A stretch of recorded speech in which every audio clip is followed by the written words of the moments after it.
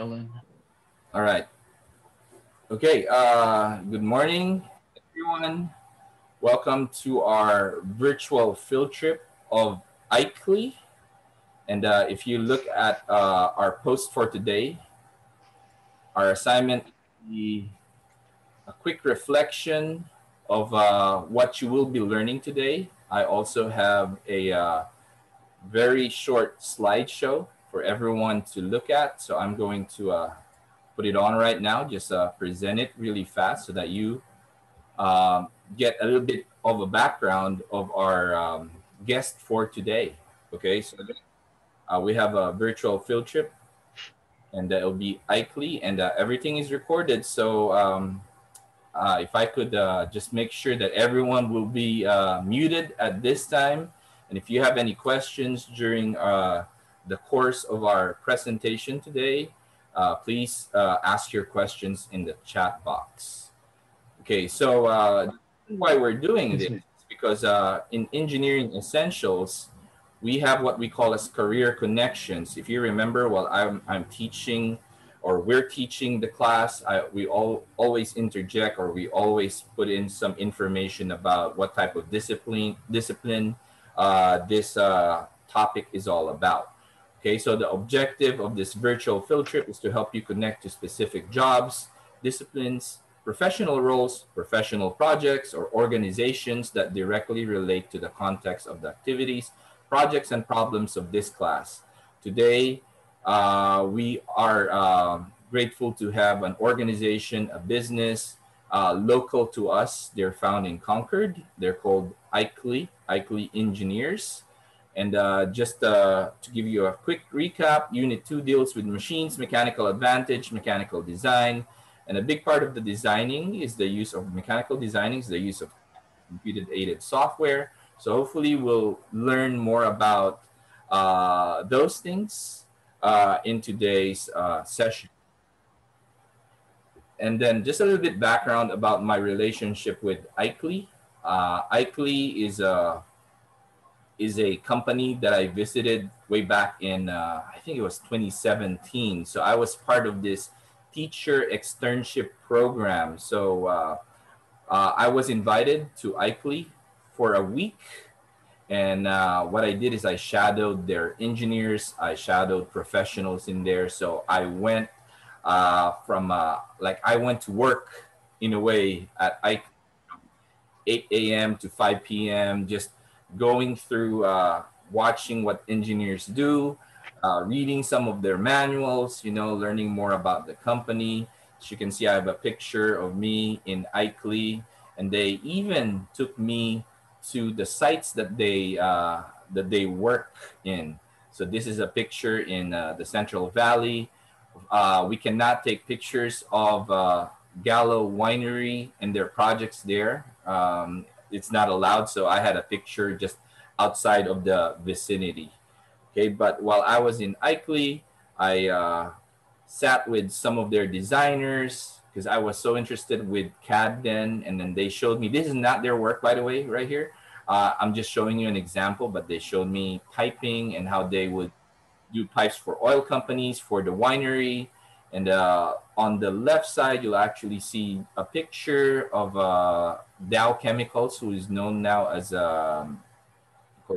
Corteva, and the work that they do with Corteva. So they would show me like, here are the pipes that we've done, and then they took me over to the site and they showed me that's the one that we exactly designed, and now it's up there. Okay, so that's the thing that I've been talking to you guys about CAD, computer aided design, how you draw stuff first and you simulate. They showed me like what happens if they flood this, or if they have chemicals going through this. Will these pipes hold that type of pressure of the fluids and all? They do some simulation before they even build it. Okay, so today we are lucky to have the executive vice president of Eichleay, Mr. John Sakamoto. So Mr. John Sakamoto joined Eichleay in 1992, and he oversees all engineering, procurement, construction management, EPCM operations. So this is a little bit fuzzy for me as well. So hopefully Mr. Sakamoto will explain to us what he does in simple terms. He is highly experienced in regulatory affairs, manages complex projects from conceptual planning through startup. And John graduated from the University of Southern California with a bachelor's in civil engineering. And he is a registered civil engineer in the state of California. And John is a part of our CCAP Business Advisory. Okay, so those students who are in the CCAP STEM program, like I told you, I actually meet with a group of professionals once a month so that we could plan out what we teach. And one of the things that we planned out is to have career panels that happened already one time, remember? Now we're doing a virtual field trip of a company, Eichleay, and that's happening today. And also, we've been doing girls only once a month as well. And you knew that last week, was it last week or 2 weeks ago? It was Eichleay's turn to host that girls only mentoring program. And we have some females from female engineers, professionals from Eichleay visit us. All right, I think that's it for my introduction. I am going to turn this over to Mr. John Sakamoto. Okay, thank you very much, Joseph. Can you guys see my screen here? Yep. Okay. I'm excited to be here.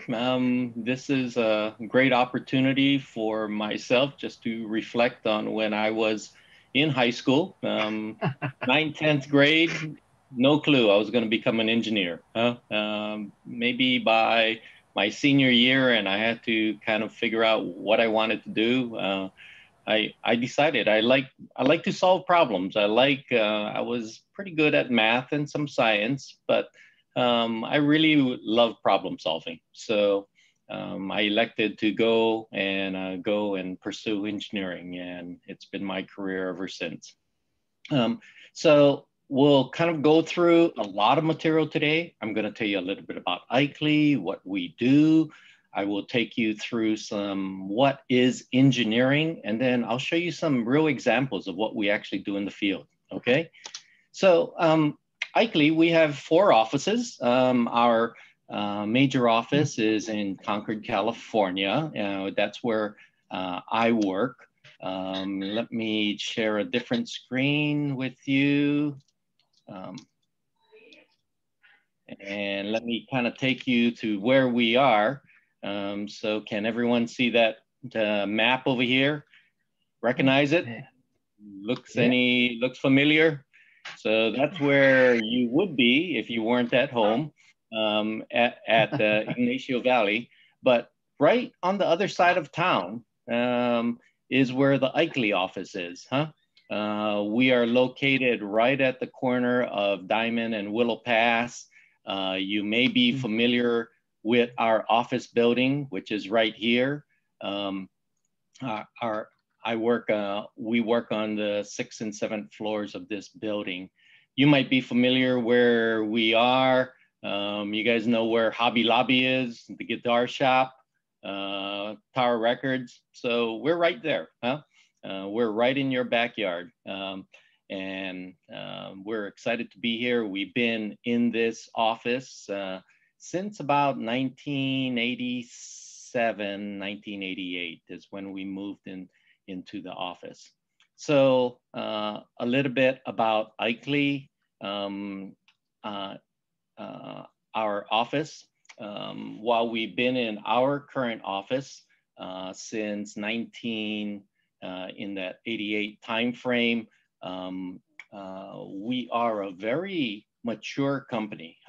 Our company is the oldest and largest engineering company in the United States. We're not the largest by the numbers, but we're the longest running company. What does that mean? We were founded in 1875. That puts the company at over 140 years old. It is still family owned, privately held by the Eichleay family with a 5th generation owner. So we've been in this same Concord location. And what I'm showing to you, what you can see in that video shot is pretty representative of what you'll see in an engineering company. It's not our office, but our office is configured very much like this. We have meeting rooms, office rooms, conference, breakout rooms, training along with lunch and employee break rooms. We have roughly about 300 people in the company, and those were pre-COVID numbers. We have reduced some just because of the shutdown that the whole country has experienced. And we do a lot of what we call alliance programs. Alliance programs are where we actually partner with Corteva. We partner with the Valero Refinery or Genentech or Gallo Wineries. And these are very important. They have hands-on access to us as engineers to help them solve their problems. We're the third largest in the Bay Area, and we have offices in California, one up here in Concord, one in LA, and two others, one up in Washington State and in Montana. So what do? You heard the term EPC or EPCM, Engineering, Procurement, Construction. Engineering actually designs what you have to do. What are you intending to do? What problem are you trying to solve? And we engineer it. Then after you engineer it, you have to go and buy all the equipment, all the steel, all the electrical wiring, all the computers.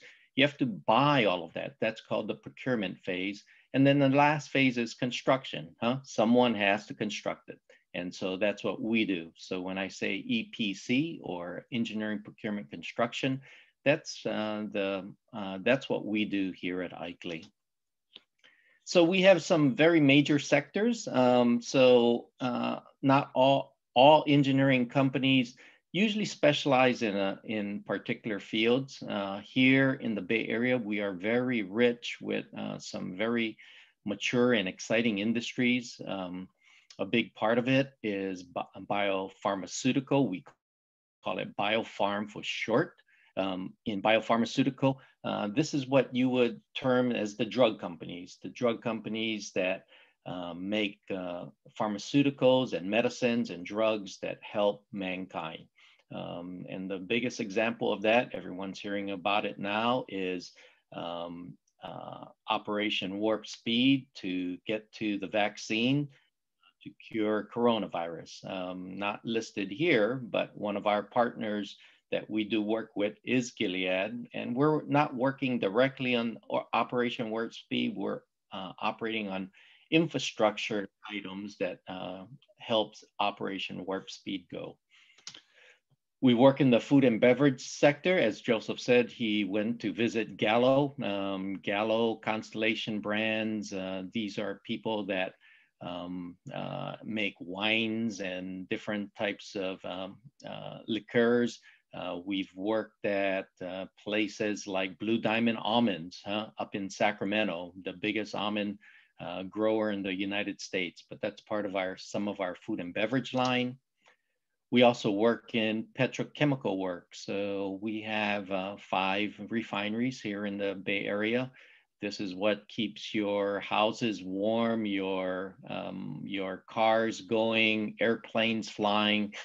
It is energy in the energy sector to make certain that we can derive the benefit of engineering in everyday life.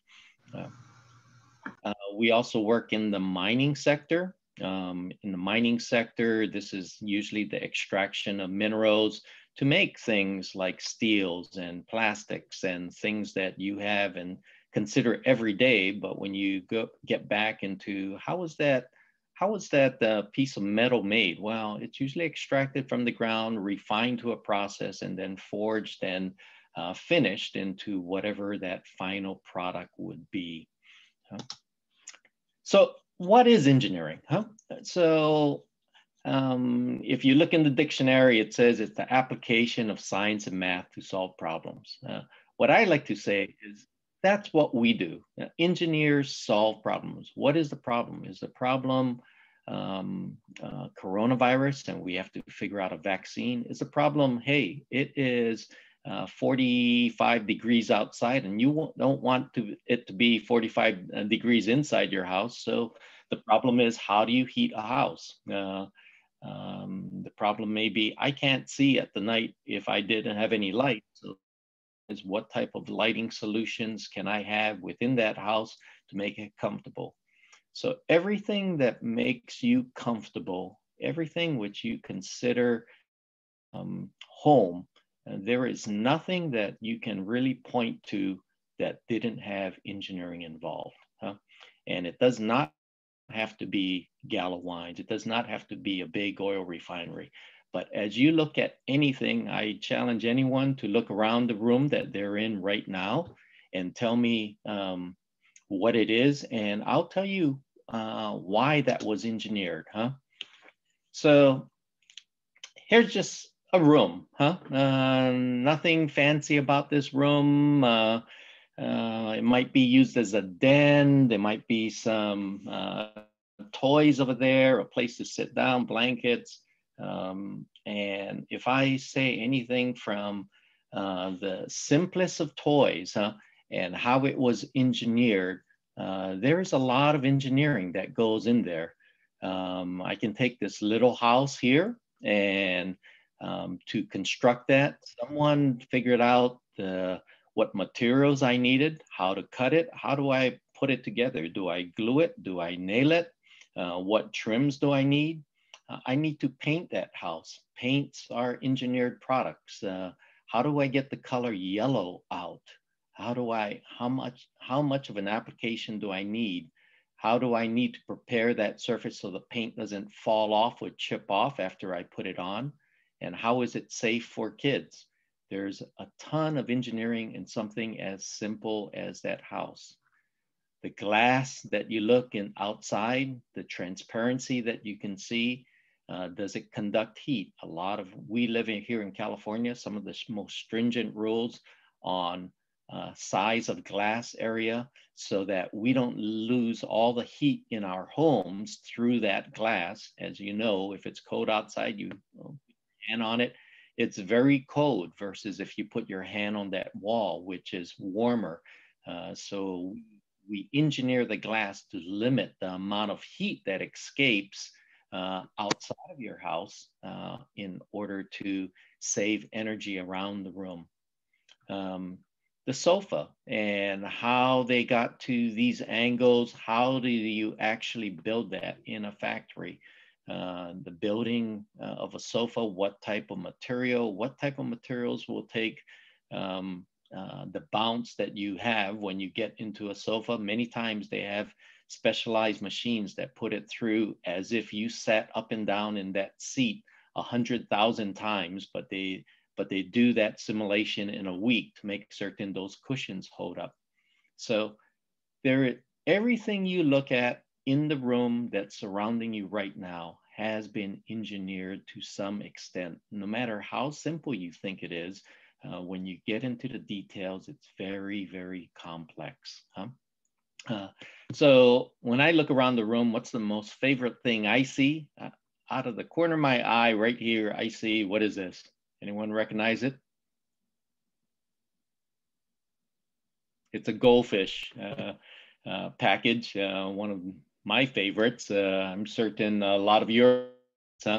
So when we look at goldfish, here's that little package that we just saw, and you can see all the various packaging that goldfish comes in. Once again, without even focusing on the goldfish themselves, that package, as you guys may or may not know, one of the things they have to do is they have to think of that. Goldfish is actually very crumbly. If it got squashed, how do you keep it from getting squashed? So they have a design that has this goldfish package that maintains that square shape. If you remember, by opening a package, it's kind of a metal foil inside. to make certain that the goldfish stays fresh and does not allow air to get in there. So when you open up that package, it is very crunchy versus soggy. Even down to that adhesive that is on that strip. What is the right type of adhesive that has the proper fixing power? We want to make it so people can, it's not easily open. So when they handle it and put it on the shelves and you take it home, the package is not open. That they want to make it strong enough for that, but they don't want to make it so tough that you can't just open that package yourself without pulling out a scissors. They made it so you can roll that package back down to try and keep it fresh. A lot of engineering that goes in there, down to the color selection, making certain that everything in that package is non-toxic to anything that you do. So let's watch this video for just a sec. In 1962, crunchy little fish crackers swam into the hearts of kids and adults alike. 40 years later, I'm lapping up goldfish with a vengeance. What's the secret to creating this thin munchie? Well, it all starts with combining the ingredients in large mixing machines. After it leavens, the dough is dumped down a long chute to a laminator machine, which flattens it. Then in sheets, it travels by conveyor belt to a large roller called a die. This is the moment of truth. The most amazing, surprising, interesting thing about making goldfish is when the dies roll across the dough. Over 50 goldfish are made in just a fraction of a second. So as you look at it coming across the line, there's just thousands of goldfish in front of your face. What a reproductive species. The fish are then salted, baked, and packaged. At least you know you won't find any. Hey, so could everyone hear that okay as I played through that? Good. So in engineering, what we're seeing is that there is a lot of work in here. Even if I took this goldfish video that we just saw and take a look at some of this equipment that was done, all that equipment is engineered. And I would surmise to say there are several $1 million in this process and the machinery that makes goldfish. And so, and a lot of times people will say, wow, you're an engineer, and people think of very complex things. But when you really break it down, even the simplest things, such as a goldfish cracker, has immense amounts of engineering behind it to come up with the manufacturing process, which is the problem. And maybe the problem is, how do I apply salt and get the right amount of salt, the exact right amount of salt that makes goldfish goldfish? Because I can tell you, if they did not have that right amount of salt, you probably wouldn't like it. But tons of engineering that goes into all of these processes. Okay, I'm going to take you now and show you some real life examples of what we can do in engineering. So this is a plant that we were helping to design. Actually, I can't tell you what it is. It's confidential to a client. But what I can show you quickly is briefly take you through the process. Let me turn this spotlight off for a sec.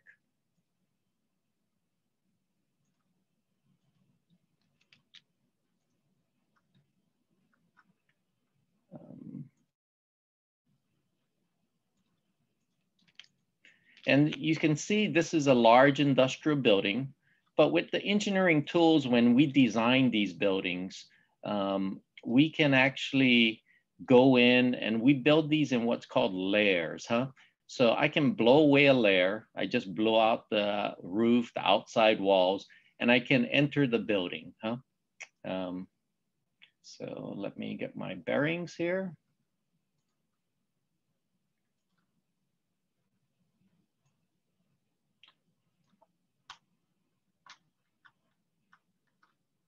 And when we design these, this is a computer-aided system, actually put real people in so you can see what's happening in this industrial building. And we use as tools, and in tools, we can then simulate what is the proper dimensions, can people get to certain areas where it takes us through the building. We can, if we say that would not work because this particular column might get in the way, well, maybe we should redesign it so we don't have that column there, huh?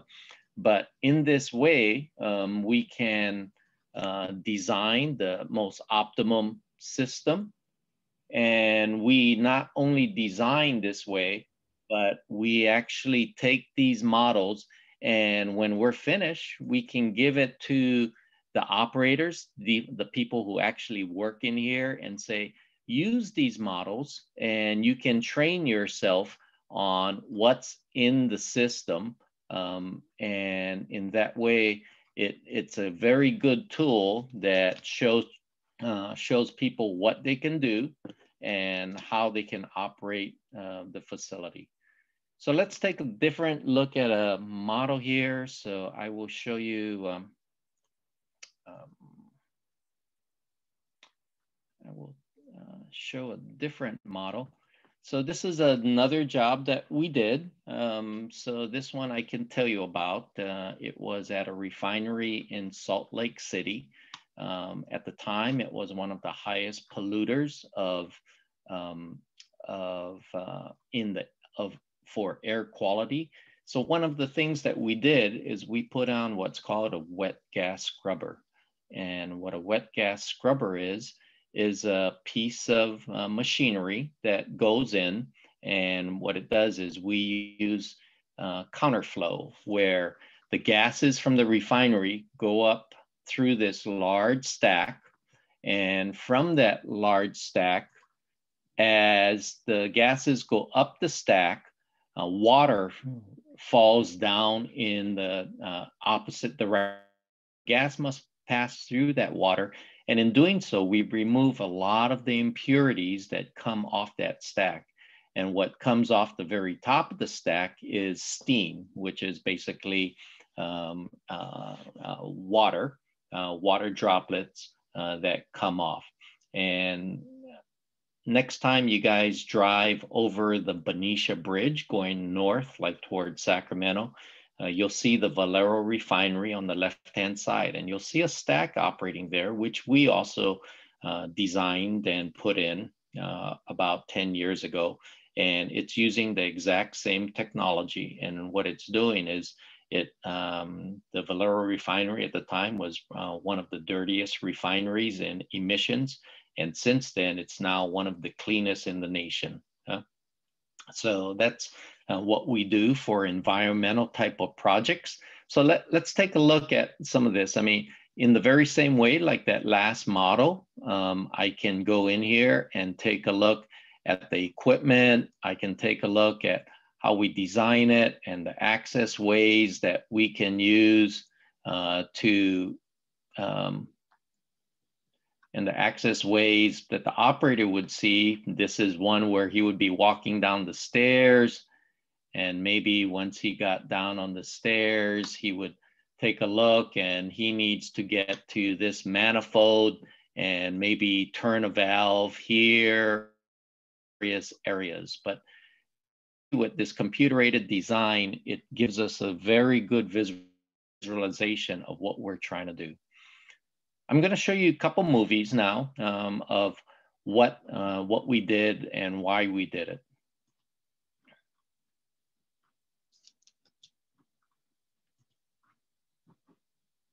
The fuels that move Utah's economy.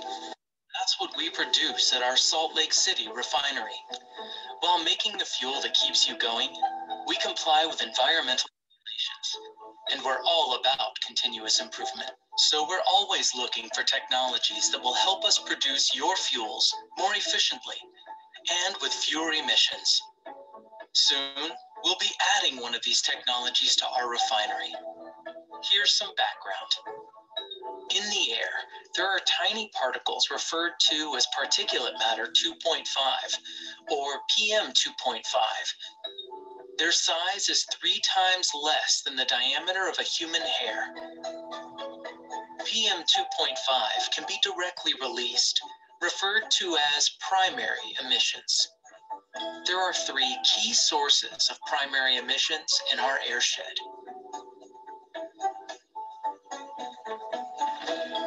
PM 2.5s can also be formed as secondary emissions, meaning they result from chemical reactions in the atmosphere. These reactions start when precursor emissions combine with naturally occurring atmospheric elements. Precursor emissions include sulfur dioxide, SO2, nitrogen oxides, NOx, and volatile organic compounds, VOCs.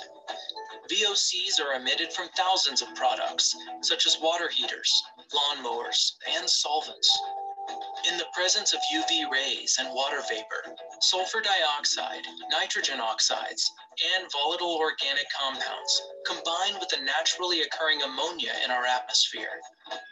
When they combine, ammonium nitrate is formed. That is PM 2.5. Our mountains create a unique environment here along the Wasatch Front. We have winter inversions, when cold air is kept close to the ground by warmer air above it. Especially during these inversions, PM 2.5s can become trapped. What can be done about this? Well, at our refinery, we look for ways to put fewer nitrogen oxide and sulfur dioxide emissions into the atmosphere, so that there are fewer necessary components to react with the natural ammonia in our air. To lessen these components, we're adding what's called a wet scrubber. A wet scrubber literally cleans the air from our refining processes before that air is emitted into the atmosphere. Scrubbing fluid removes nitrogen oxide and sulfur dioxide. Not all, but a significant amount. In fact, the primary emission of the scrubber is water vapor. You'll see a new, tall stack being built in our refinery. That's the wet scrubber. The cleaning will take place inside the scrubber. The white plume that you'll see coming out of the top of the stack will be the water vapor, cleaned of most emissions. Our refinery in Anacortes, Washington already has a wet scrubber. Here's what it looks like. If you have questions about the wet scrubber, please reach out. We're proud to explain this proven technology and how we're helping to clear the air here in Salt Lake City.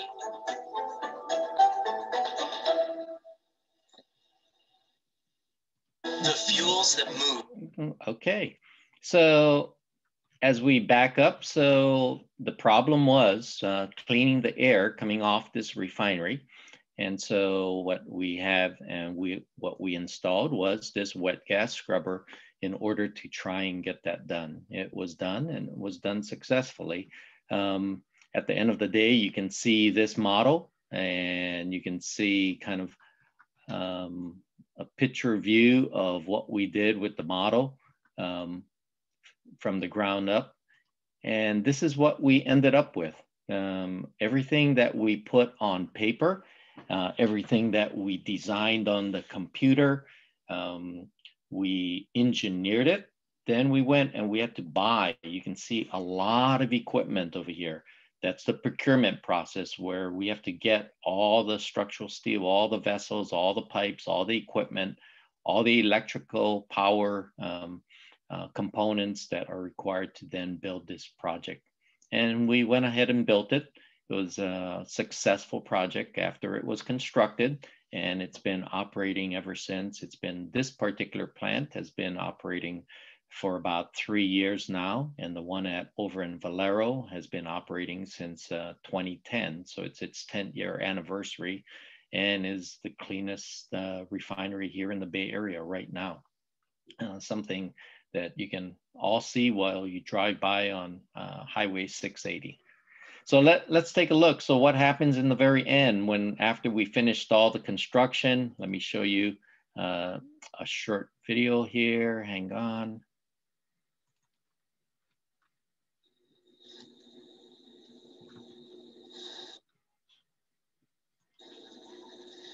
Using a new tool. It's shaped like a tower. It's called the wet gas scrubber, and a local air says it's the greatest thing to happen to Utah's air. This is the new tower you can see from I-15. And what comes out the top of that stack is a greatly reduced stream of sulfur dioxide and nitrogen oxides and CO2. It's steam. It's harmless, even though it looks like smoke. This is according to the refinery's public affairs manager, Brad Schaefer. We want folks to know that plume is water vapor, it's steam. Utah's largest refinery, Endeavor, formerly called Tesoro, has been building this tower. It's called the wet gas scrubber. What this piece of equipment does is eliminates and reduces the amount of those precursors that we put into the atmosphere from our refining processes. Before the wet gas scrubber, emissions control systems here removed direct particle matter 2.5, the stuff that Utah air quality groups say is damaging to our health. The refinery also produces sulfur dioxide and nitrogen oxides. They're precursors which eventually turn into PM 2.5 particles. So the scrubber scrubs those out by filtering the gas through and spraying water that filters the bad stuff out. We're reducing those emissions with this wet gas scrubber by 95%. Breathe Utah's Ashley Miller says it's the best thing to happen to further reduce emissions. My literal initial reaction was, woohoo! Miller says Utah's 5 refineries are a small part of the air pollution pie, but they work the hardest to reduce emissions. We really applaud their efforts. For the last 5 years, Endeavor has been producing emission control tools costing a total of $300 million. The wet gas scrubber is one of those tools. Live in the newsroom, Danica, Fox 13 News, Utah.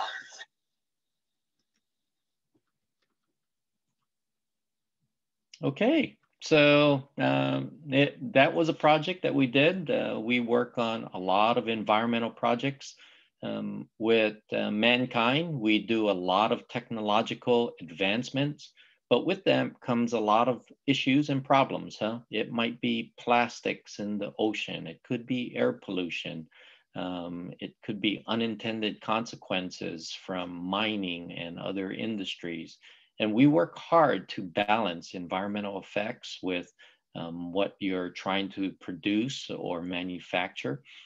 In this case, we do need energy sources to heat your homes, to drive your cars, to power your vehicles, to move and transport across the country. And with that, we're trying to, in a very socially responsible way, protect their environment and work on environmental projects. And that's on a grand scale. On a smaller scale, which is not all that small, like goldfish crackers, something we don't even hardly think about, but it requires a lot of problem solving and a lot of engineering. And there's room in the industries for many different types of skills.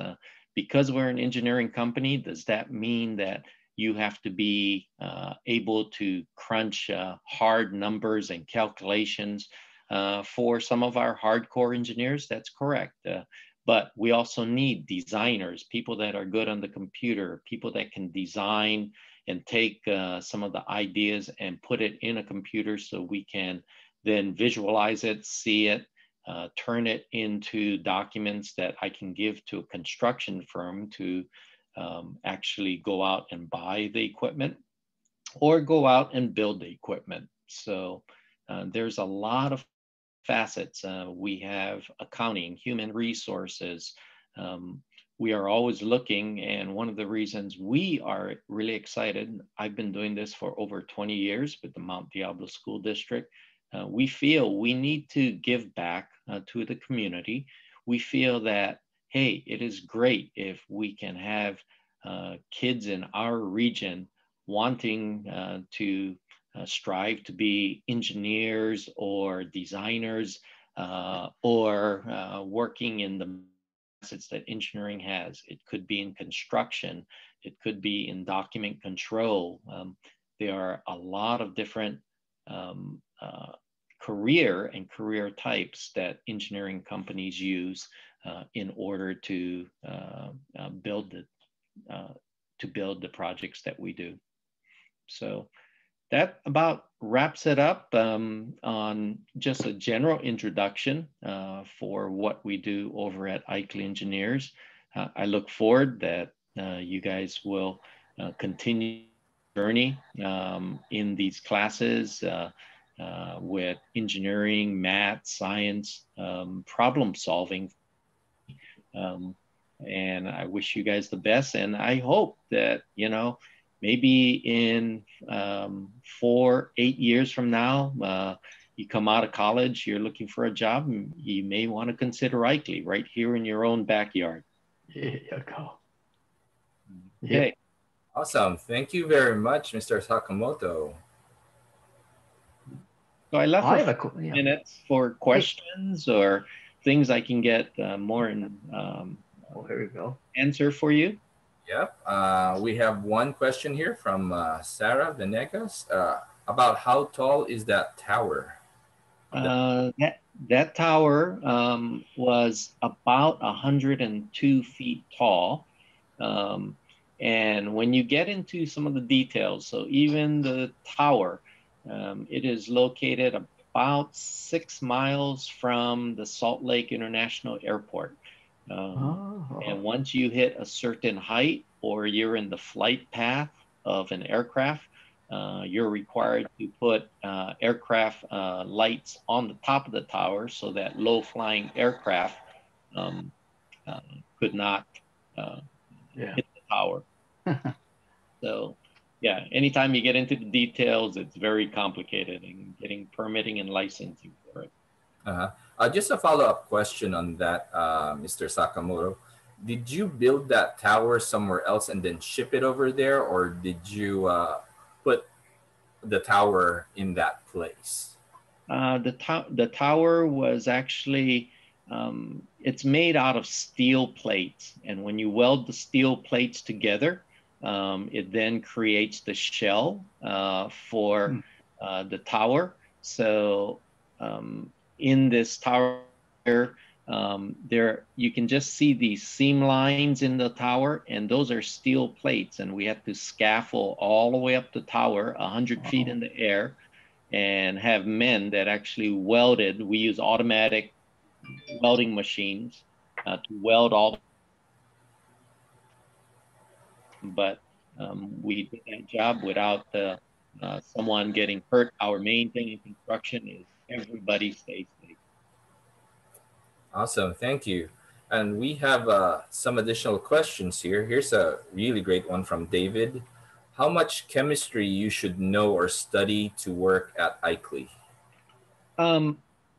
Chemistry is not so we have a lot of different engineers, our engineers, we have what we call process engineers, and our process engineers deal with that chemistry. That video you saw used some complex terms, nitric oxides, sulfur dioxides, and our process engineers dig deep into the chemistry itself.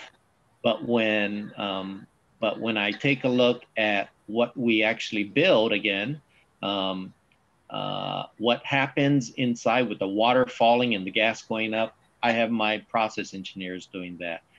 In order to build the vessel, I have mechanical engineers that deal with plates and welding.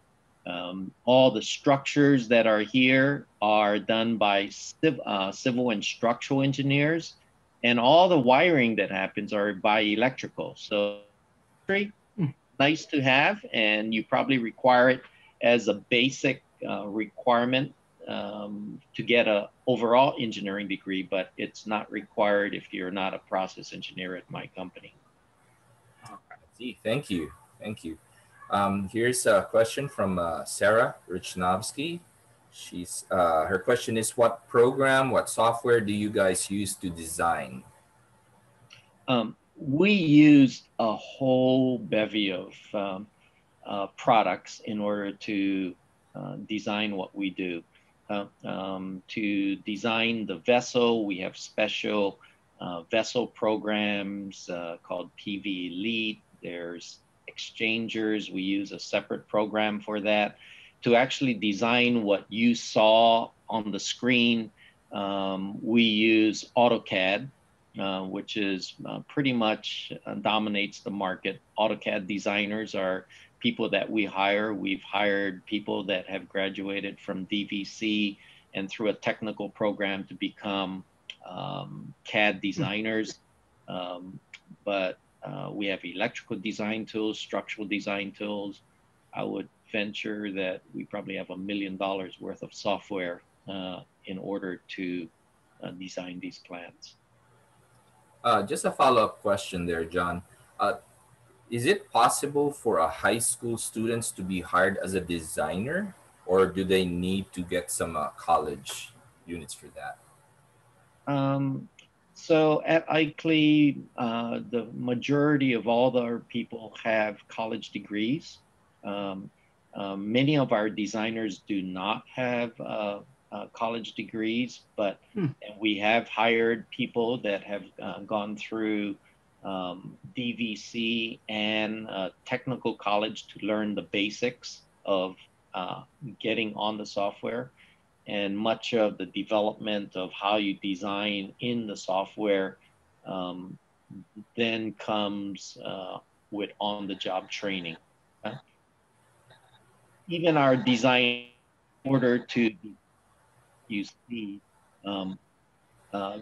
does need a solid foundation in basic math, and nothing really fancy like calculus, but they need to know dimensions. They need to know adding, subtracting. They have to know basic trigonometry to figure out the angles on a triangle, because everything is dimensionalized, you know, naturally in our society. And you look at a lot of things, they think square, round, triangular, and you need to know the basic functions to in math to apply that in a design.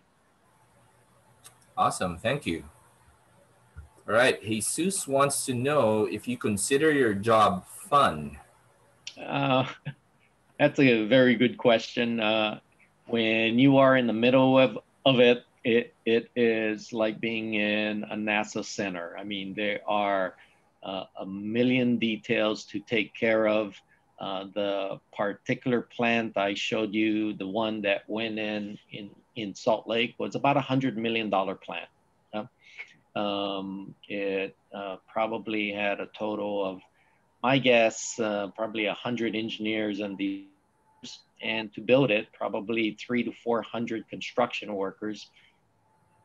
Per job, we usually see it all the way through construction. We've worked on much bigger jobs up to $1.5 billion.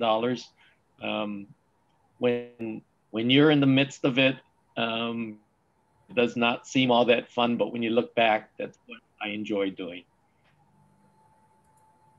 Nice. Any other questions? Hey, John, I have a question, John. Yeah. This is Roll.